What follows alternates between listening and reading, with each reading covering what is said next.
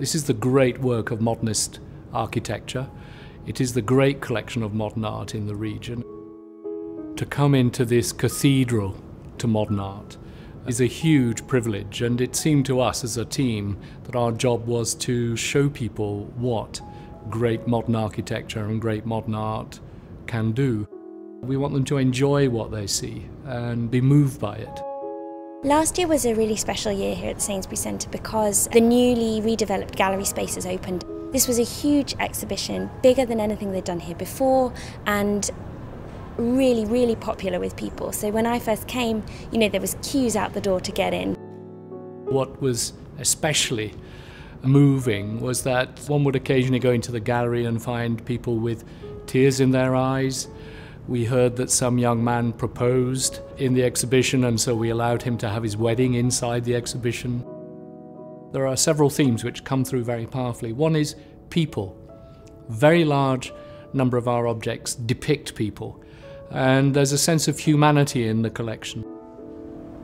What the Sainsburys were always interested in is this idea of things made often millennia apart, by artists, some of whom we know their names, most of whom we don't, when placed together can do something extraordinary. When you come into this space, it's complicated and beautiful, and there's no single path.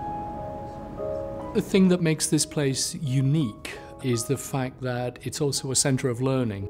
I came to East Anglia as a student in the late 1970s, and I remember being absolutely knocked aside by the modernity of it. But you know something extraordinary? 35 years later, going back there, it's still shockingly new, it's still exciting, it still has that modernity that turns your head. It's a public space for everybody. It's where the whole community expresses itself. It's where we remember our past, it's where we are reminded who we are. For us, it was really about showing pride in art and pride in culture. So when we heard that we'd been shortlisted for Museum of the Year, we were completely thrilled. The work of this last year has really been to return as closely as we can to the original idea behind Robert and Lisa Sainsbury creating this place. So they believe that anything could be art, no matter what kind of object it was, and that you should live amongst it. They believe that it came from all over the world and came in all shapes and sizes.